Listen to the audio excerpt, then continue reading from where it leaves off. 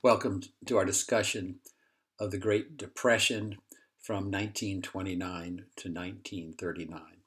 This lecture will be divided into three parts, and following our study of the Great Depression, we'll move on in the next module to World War II, where we'll look at the origins of World War II, some of the actual fighting itself, and then, of most importance, the legacy of World War II for the modern world.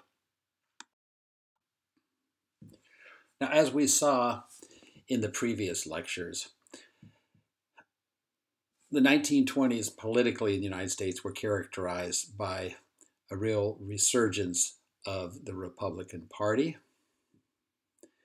And as we saw previously, one of the reasons for that is that the liberal progressivism of Theodore Roosevelt and Woodrow Wilson had actually achieved most of the major goals, such as vote for women, direct election of U.S. senators, etc. Now, particularly after World War II, World War I, even though the United States didn't suffer near the number of casualties of the major European combatants, Americans were tired of World War I, and they were particularly tired of Woodrow Wilson and his crusading idealism.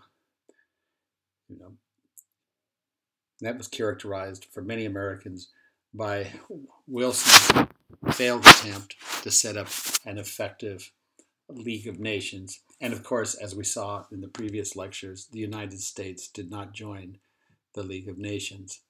And many Americans wanted to return to what they considered normal conditions, and this is referred to as normalcy. And this is what many of the Republicans spoke about in the 1920s. Now, over the period of the Republican presidents, there were four very important Supreme Court appointments, conservative justices nominated by Republican presidents and approved by Republican senates. Now, during this period, 1920s, the Supreme Court struck down federal child labor law.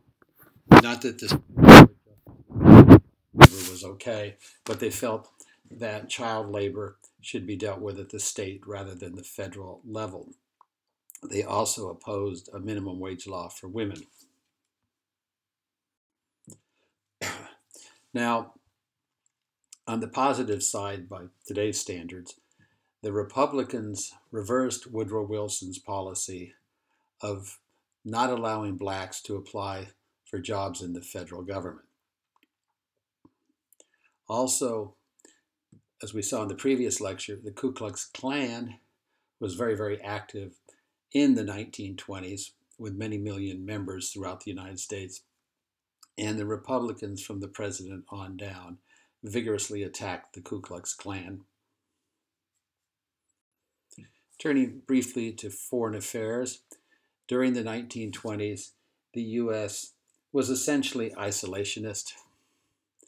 Focus was on normalcy, the consumer culture that we saw before. And during this period also, in addition to being by far the largest industrial power in the United States and a major exporter, the United States was the source of finance capital for many, many corporations and countries around the world. So in essence, the United States became the largest banker in the world. Now, in the early 20s, the United States proposed disarmament, and there was a widespread belief, not just in the United States, but also in Europe, which we saw had suffered much more from World War I than the United States had, that part of the answer was to reduce the size of the militaries, and that would reduce the incentive to go to war, or if there were another war, it wouldn't be as horrendous as the Great War. So in 1922, the United States joined what was called the Five-Power Treaty. And the goal here was to limit the size of navies.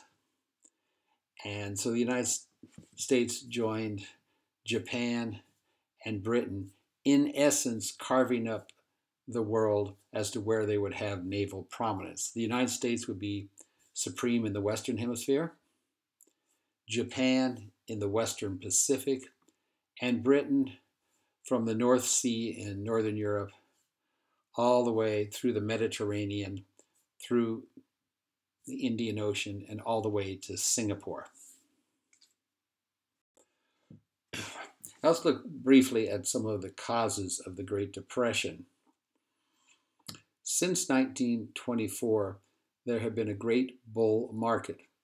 And you may recall from earlier studies of economics, a bull stock market means the stock market is increasing, and a bear market means it's generally on a decreasing trend.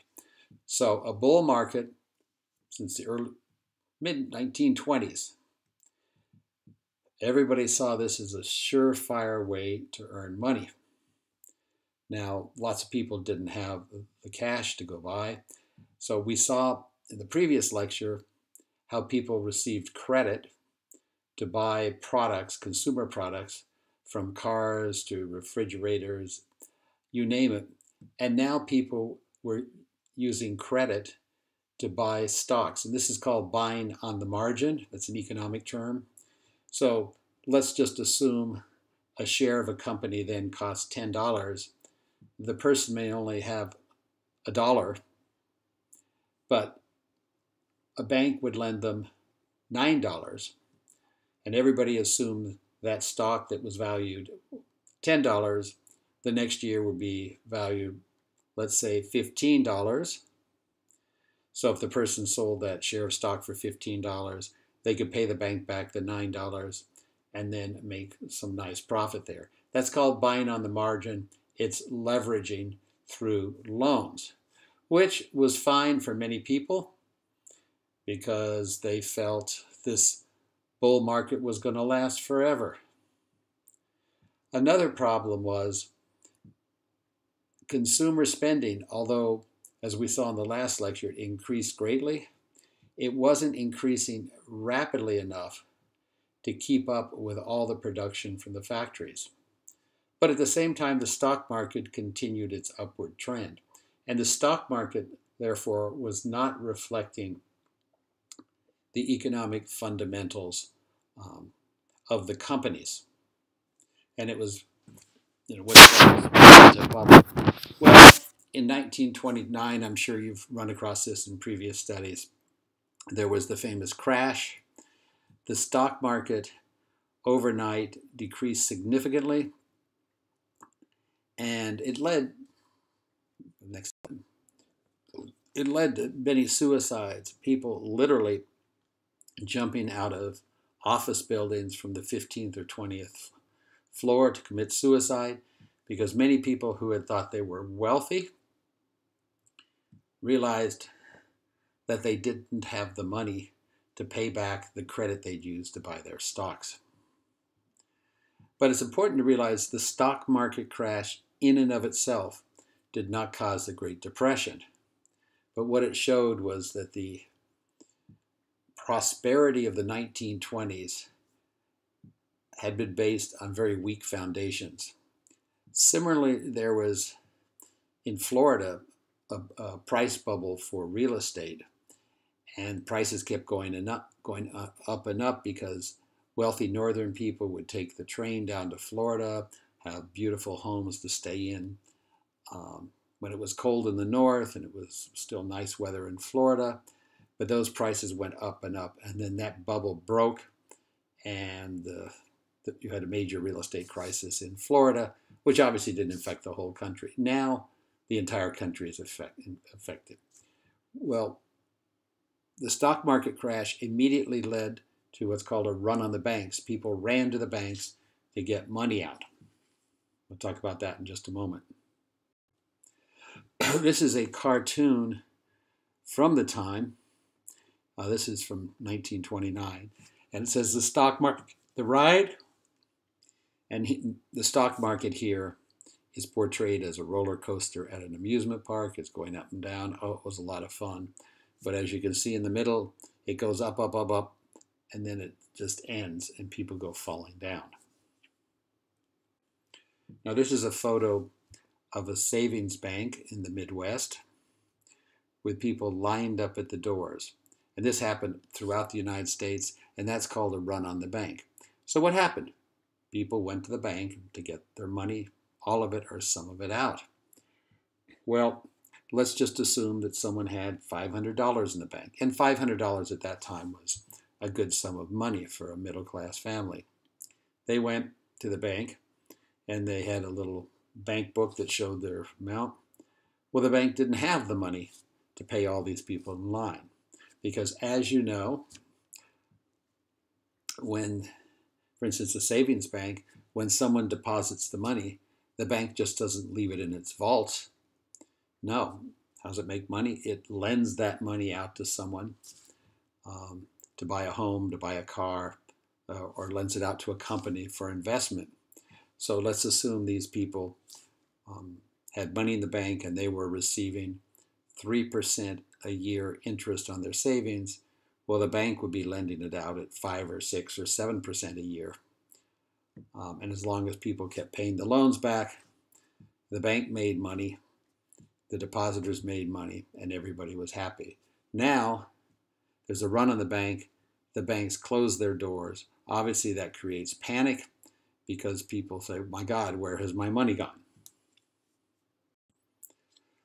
This is a photo, very graphic photo, a luxury automobile. A wealthy person sell this for $100, must have cash, lost all on the stock market. And economists disagree somewhat as to when the great economic recession began exactly, but clearly months and months before the September 1929 stock market crash. And as I mentioned before, it was caused by underconsumption by consumers and overproduction at the factories. The consumers simply did not have access to sufficient credit or cash to purchase the many products. Now, in 1932, there was 25% unemployment in the country. And from 1929 to 1933, the first 4 years of the recession, the gross domestic product fell over 1/4 by 27%. Now, the economy was also hurt by high tariffs on foreign imports. The idea was to protect American companies by keeping out other products. And most noteworthy in this regard is the Smoot-Hawley tariff of 1930. There's more information of this in the textbook. And this is often cited by economists in the last 50 years as a classic example of what not should be done in such conditions. And so what happened when the United States applied tariffs to keep foreign products out? Well, other countries retaliated. They imposed tariffs, very high tariffs, to keep American products out, which hurt the American companies and their workers. And this is called beggar thy neighbor policy. In trade policy, last 50 years, people often talk about the problem of retaliation and to try and hurt other countries to help your own country. I have here the relevance today. Well, there's been a significant move since World War II in the multilateral institutions such as the World Trade Organization to greatly reduce tariffs and to prevent this sort of retaliation. And at the same time, the Federal Reserve Bank reduced the money supply with what's called a tight monetary policy. Most economists today would disagree with this and say that the Federal Reserve should loosen the monetary policy by, in effect, increasing the money supply. And I'm sure you learned in economics how they do this through reserve requirements and other measures with banks around the country. But they did just the opposite with a tight monetary policy. Now, the European countries were also hard hit with the Great Recession. They started to recover in the late 1920s, but they started importing fewer US products because the United States had put up prohibitive tariffs to keep the European products out. This is a good graph of the US unemployment rate. This graph is from 1930 to 2008. And you can see there in the 1930s, the average unemployment rate was 17%. And it peaked in the early 1930s and then lowered somewhat through federal government programs we'll see in a few minutes. And then if you just look during World War II, it goes down significantly. And then it only slightly goes above 10% in the 1980s. And we'll talk later in the course about what happened after 2008. Now, we've just seen these statistics, but we have to look at the human side of it. 1/4 of the people in the United States could not afford housing or adequate food. 40% of home mortgages went into default, almost 1/2.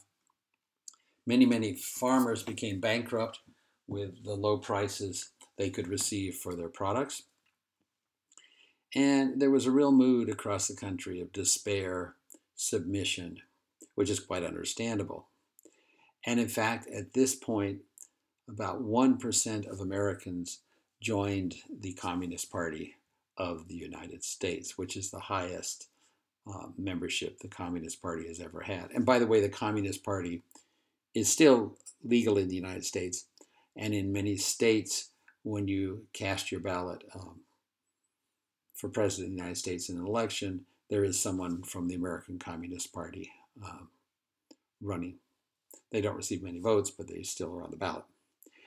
And soup kitchens were set up by churches, civic groups, which was initially, before the government got particularly involved, we'll see in a few minutes, this was a traditional way to deal with economic depressions, were largely churches and labor unions and others setting up things like soup kitchens. And sort of what became really iconic were people selling apples on corners in cities. We'll talk a bit more about that in a minute. And then people without jobs were called hobos, and they went on roads. They would jump on trains. They didn't have any money. They'd jump on freight trains, hoping to find work in another city or a farm or something. This is a photo of a former wealthy businessman. He and his family live in this little hut they constructed because they lost their home out. And you can see it was a park. You can see the nice little pathways there with the painted white rocks. This was like a city park, and people moved in there. Here we have a man with a nice coat, a nice hat. Clearly he was fairly well off, and he's selling apples for 5 cents each. This is, again, sort of iconic of the Depression, people selling apples on the street corner. Why were they selling apples? Well, it was a great marketing move by the apple growers. It just so happened, just by coincidence, as the Depression was starting, they had a bumper crop in Washington state. If you're not familiar with the term bumper crop, it means great excess in production. The weather was just perfect. The rain, the sun, everything was perfect. And so they had more apples they knew what to do with. So the growers didn't know what to do, so they came up with this idea. They would sell the apples cheaply to the unemployed with the idea the unemployed would resell them. And so we just saw in the previous photo apples for 5 cents. The unemployed would normally buy these for 2 or 3 cents and then sell them and pocket the difference. So Herbert Hoover was elected president in the election in November 1928, and he entered office in early 1929. It was actually in March 1929. Now our presidents are inaugurated in January, but there was, in the next decade, a constitutional amendment to change the inauguration date from March until January. Herbert Hoover was well known in the United States. He was a very, very famous engineer, and he prided himself on his efficiency. And in fact, at the end of World War I, when there was massive, massive hunger in Europe, he managed the entire food relief effort in Europe and was a great success, and many, many hundreds of thousands or perhaps millions of people did not starve to death thanks to his great managerial capabilities. So he was elected by the Republican, he was a Republican president. Now Hoover thought he wanted the economy to cure by itself. This is what had been done in the past. There had been little to no action by the national government. People viewed economic recessions as just part of the business cycle going up and down. And then when it was clear that that wasn't going to work in this case, that it was prolonged, it was such a deep recession, he actually took unprecedented action by the federal government. And by unprecedented, I underlined the word, no president previously in U.S. history had taken such significant action to counter an economic recession. As we will see, it turned out not to be enough, and some of it was counterproductive. But he didn't just sit by and do nothing. He did take great action. And of course, then much, much more was done by his successor, Franklin Delano Roosevelt, as we'll see in great detail. Well, the first thing he did when Hoover, realized that this was not going to take care of itself, is he had meetings at the White House with business leaders, labor union leaders, and agricultural leaders to try and figure out what to do. Now, Hoover himself insisted, and this was many people in the Republican Party thought the best thing to do was to balance the federal government by increasing taxes. Well, this turned out to be exactly the wrong action to take at the time, because what happens when people's taxes are increased? They have less money to spend on purchases, and that means the factories produce less. They have to let go of more workers, or the factories close. And so most economists today would say what should be done is increasing government spending, right? Not dramatically increasing taxes. Now, people became widespread disenchantment with Hoover, that he wasn't doing enough. It was too late. Most people had no idea what needed to be done, but it was clear the situation was getting worse. So the shanty towns where the poor people lived were called Hoovervilles, and people in these shanty towns often didn't have blankets, particularly in the north it's very cold, so they used piles of newspapers as blankets, and they called those Hoover blankets. This is a photo of a Hooverville. In the foreground, you can see all the little shacks that had been constructed out of whatever material people could find, people who'd lost their homes because they couldn't pay the mortgage or the rent. We saw this photo previously. This is a man, and he was formerly a business executive.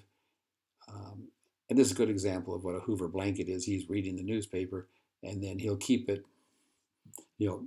Newspaper is probably a few days old, been thrown away by someone who had money, and inside he has a stack that he and his family will use as blankets.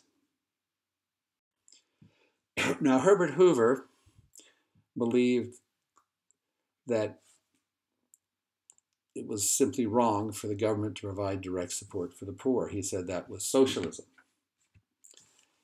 And like people in the past, he thought charity alone would be sufficient. Now, Herbert Hoover lost most of his support or much of his support. In 1932, early in the year, and this was before the presidential election, a large group of unemployed Army veterans. Now, these were veterans who had actually gone to Europe in World War I as part of the American Expeditionary Force. They were without work, and they went to Washington, D.C. and camped out, and they demanded their bonuses. Now, these bonuses had been promised in the late 1930s, 20 years after they came back from World War I. But people said, I can't wait another 6 or 7 years for my bonus. I want it now. And they went there and they demonstrated peacefully. Well, Hoover instructed the U.S. Army and to go in and force out the bonus army. And many of the people had brought their families. Here's a photo of the bonus army being evicted. He also asked for cooperation from local police forces, which helped.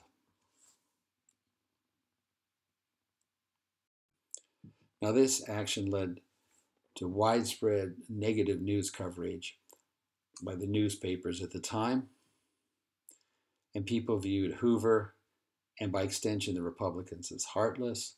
These were, after all, people who had fought for the United States in World War I. They had been promised these bonuses. It wasn't going to be that year. It was going to be a number of years later, but they were unemployed and they had showed up with their family. These certainly were not sort of East European anarchists who were out causing trouble. And from this point on, Hoover's speeches, people listened to him. He came across as very cold and just not really caring for the unemployed and homeless. From what I've read, he did really care about the unemployed and homeless, but his style was, by professionally, he was an engineer. He would just give speeches citing a lot of statistics, and he just did not project his care for the unemployed and the homeless. The lecture will be continued on the second part. Thank you.